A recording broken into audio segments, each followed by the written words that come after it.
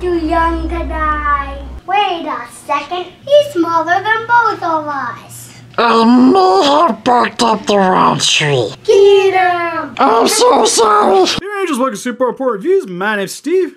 My name's Arnes. And today we'll be going over the Neca Alien 1/4 scale Xenomorph, the translucent prototype. Steve, what am I doing in front of the camera? Well, I can only see your arm and your armpits. So you're only partially in front of the camera. Good thing I'm wearing deodorant today, or otherwise this guy would be knocked out. He would be the one that's corroding. But anyways, I'd like to thank Neca for making this review possible because I'm actually really excited for this figure. Thank you guys, appreciate it. Because we have here is the concept figure from the movie Alien. Because original prototypes for the figure and what H.R. Geiger, what his original thoughts on for the suit was that he wanted to actually be translucent and pale. Which is what we have here with this figure. Now, come to find out, that doesn't really work too well with very dark and bleak backgrounds.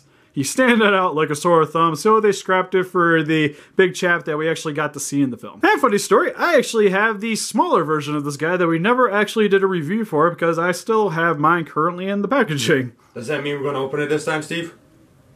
No. We need some comparison. We'll open this guy though, because the big guy is the one I'm actually excited to mess around with. So anyways, without further ado, for his packaging, I actually love this box for the most part because you get to see the figure on the inside, on the background, you actually get part of the ship, you can even see some of the door there, and it gives a really nice vibe from the movie. On the bottom you have the alien eggs with one of them cracking open to wreak some havoc. Alien 1/4 scale Xenomorph translucent prototype concept figure on the top right corner. For the side of the packaging you get to see a nice shot of our little bad boy on the inside, more alien eggs opening up on the bottom. Steve, I don't know which way is better to display him. This way where he's looking at you, or this way?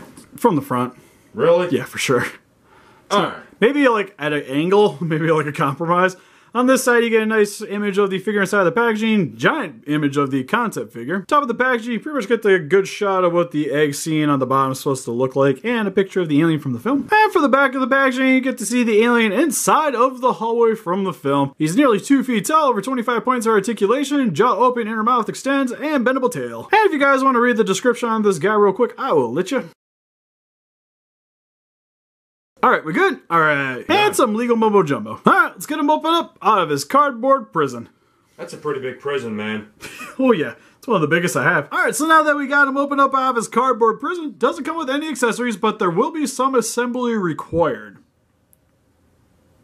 Stop it. So for the back of Big Chap here, you're going to have to insert each of the tubes and the little crest that sticks out on the back here.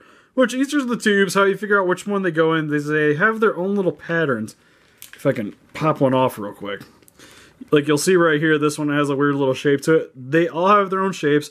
If you have a hard time attaching one of these, use a hairdryer, it does wonders. And then that's pretty much it. Once you get that in, your prototype Big Chap is fully assembled. And I gotta say, in terms of details, this guy's actually a little hit and miss for me. Because for the most part, his entire body is done in a very creamy color scheme. Has a little bit of a cream colored wash over top of it. But what's cool is the plastic here is actually translucent. And he has this very glow in the dark feel to him, which is really cool. Doesn't actually glow in the dark. But when he's standing on your shelf, he kind of gives off that little illusion though. Especially if you have him illuminated. Like you even see here, he definitely looks super bright. And I have the brightness on this camera turned down a lot for this review. But for his details, I don't actually have the newer version of the Big Chap. I only have the previous one, so this is actually an entirely new mold for me to mess around with, which is really cool. And I gotta say, for his head sculpt, I love the detail for the skeleton on the undersection of the dome. Looks awesome, and it's really cool too that you can see the skull very predominantly on the front. It even has the bone here for the nose. So, the alien out of the Alien Requisition, or the... Resurrection? Yeah. So the alien out of the Alien Resurrection, the newborn, he was just an alien without the... Pretty much.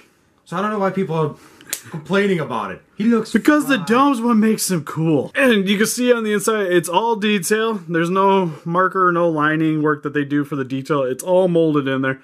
Looks really nice. And it's just cool to be able to see what it's supposed to actually look like instead of having the black wash over the top, which hides a lot of these details towards the front of the head and the back of the skull here. So you get to see everything, nothing is hidden. And then for the rest of the alien, it's more traditional with a lot of the tubes coming along the side. You have the tube coming around from the chin, which is glued in on the back here of the shoulder. Be very careful when articulating him. He does have a lot of range of motion here and a lot of freedom because the tubes are very long. But just be very careful because if you do pull on them, I do fear that they will rip out back there. But one thing I don't like about the head sculpt, which is you can see his lips. I don't know why, but it looks very Planet of the Apey to me. For my taste, not as big of a fan because I do like my aliens snarling. Like I want them to look intimidating. He looks like he's very happy right now. Like he, like somebody told a joke. You have something against being happy, Steve?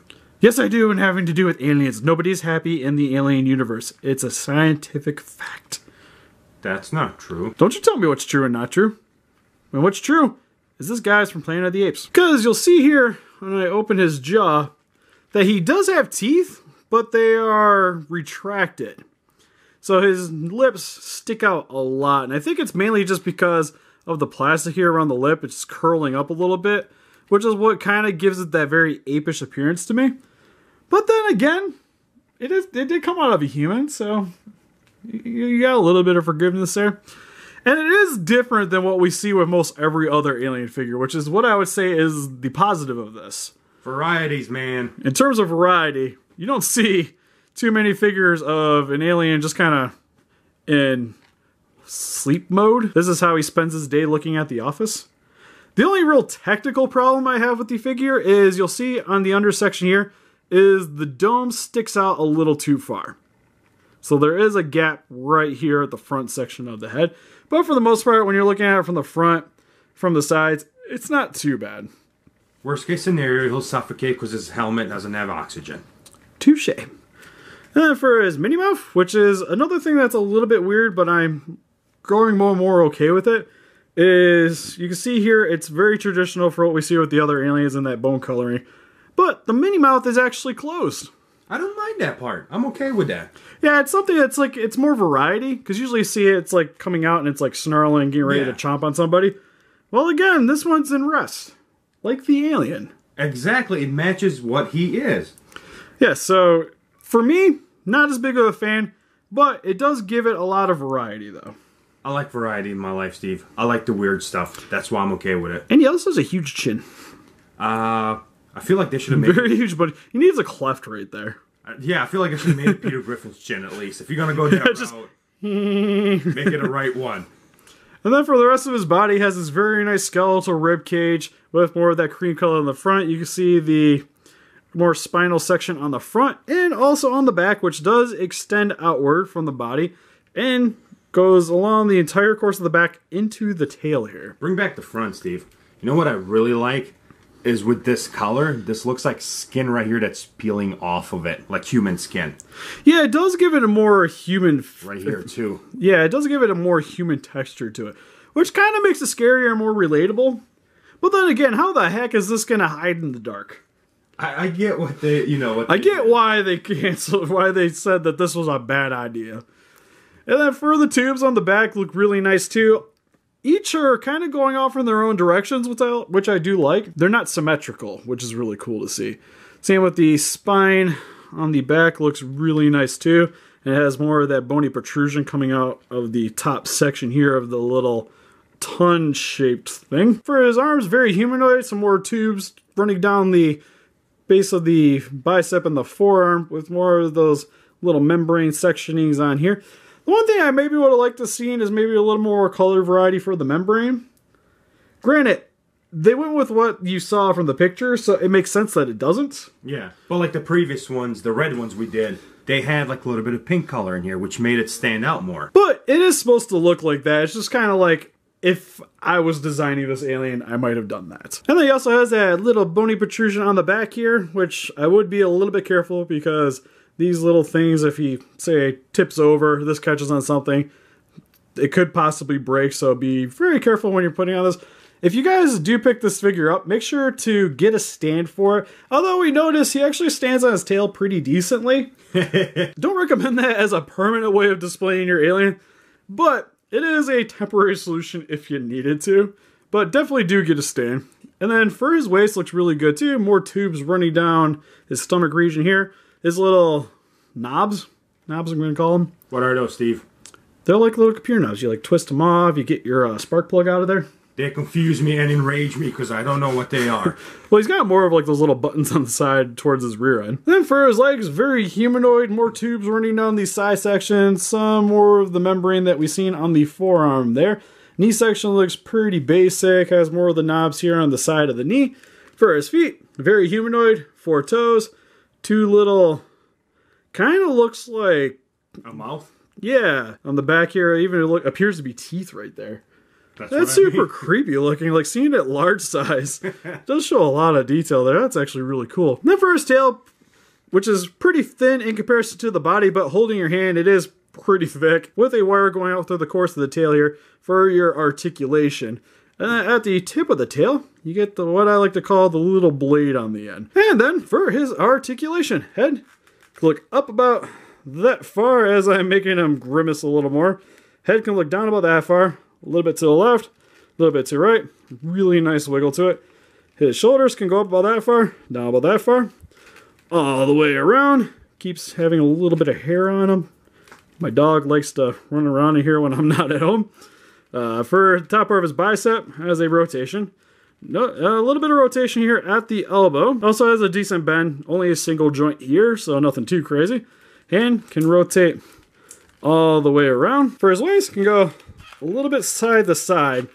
A little bit afraid to try to rotate him all the way around, but it can move a little bit. Can go a little bit forward, a little bit back. Has a very small wiggle. For his waist, really nice splits. Also comes in about that far, and they are on a ratchet joint, so he does hold his leg positioning very nicely. His leg can go forward about that far. Backwards about that far.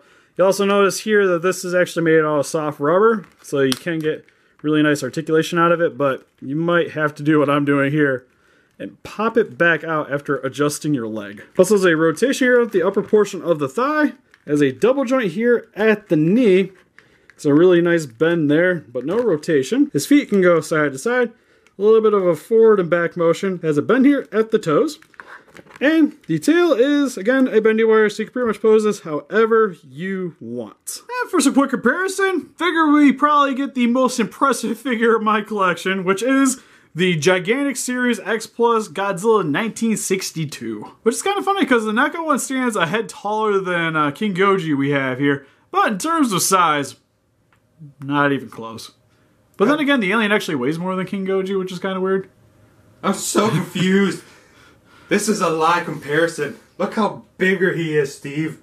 Well, you also think about the price tag. I can almost get 3 of those aliens for 1 King Goji. And for some more comparison with the Godzilla figures, here we have an excess of 30 centimeter kaijus with 1975 Mechagodzilla and Titanosaurus. Wait, they're 30? 30 centimeter. God, they're 12 inches. What's his then? He's over 2 feet. Alright, and for some more comparisons, here we have him next to the 18-inch tall Neca Gypsy Danger and the Toy Bizilla. And here he is compared next to the original release Big Chap from Neca and the prototype smaller alien that I still have in the packaging. Steve, we need to open it for comparisons. No. I'm okay with mine being in the box. Big guy, he needed to be flashier. Yeah, I went there. God, I'm sorry. I'll pick it back up, Steve. Go tip over your alien. So overall, the Neca 1/4 scale translucent prototype alien. I gotta say, I have some mixed emotions on this figure. Why, Steve? Because for starters, I really love the articulation on this figure. For being such a large figure, it's very impressive and literally what you get with the smaller figure. And the details on it, I think, are better than what we got with the previous version. Even though mine's still in the packaging, but you could clearly tell the larger scale figure is definitely the more impressive of the two. So one of the positive things is they actually upgraded it from the smaller to the bigger one. And I love just how much more the translucent plastic shows up on the larger prototype than it does on the smaller scale one. Now, there's a couple of design choices I'm not quite as happy with that being the more passive expression that the alien has over the more snarling one that I prefer. But somebody like me who collects weird stuff, that's fine, you know? I'm okay with that. I do love that it has variety. Like, if you're a collector that wants a very standout piece in your collection, you can't do much better than this large-scale figure because it's going to be a very eye-catching piece on your shelf. And because it's a standalone piece, like, there's not going to be another alien that you're going to have posing with it, or even characters, because you never saw Ellen Ripley standing with the prototype in the movie. So it just being by itself is perfectly fine, and that's when I start preferring larger figures over smaller ones. And you'll definitely grab your attention with other alien figures you're going to have them displayed with, and the attention of people coming to check it out. And I think he also makes for a really awesome conversation piece, because with the backstory on it, it's definitely one of the more interesting alien figures as well. It definitely is one of the reasons why I get weird stuff like this, because like I have people walk into my room and they'd be like, what is that, you know? And it's like, it's why I get the weird stuff, you know, over the normal stuff. Like you and your room full of normal Godzillas. You mean like half of them being normal and half of them being funky colored weird shaped Godzillas? Yes. Sweet. So in the end, I would actually still recommend this figure for you guys. I think there is enough variety in this figure to really make it worth a purchase. Because even if you own previous versions of Big Chap, it's going to pose very nicely with it, and the color contrast is going to work really well for that. So if you guys want a little bit more variety in your alien collection, then look no further than the 1/4 scale NECA translucent alien prototype. But what do you guys think? Have you guys picked up any of the alien prototype action figures from NECA? What's your favorite weird alien action figure? My newborn. Or a Starship Troopers just smarter thing? NECA, make that happen. Please let us know in the comment section below. We'll also have closer pictures of him on our website if you want to click the link in the description below. We also have a Patreon account if you guys want to help support the channel. Also a link in the description below. And help us defeat those kaijus by hitting that like button, subscribe, become a ranger today, and see you guys in the next video. Bye-bye.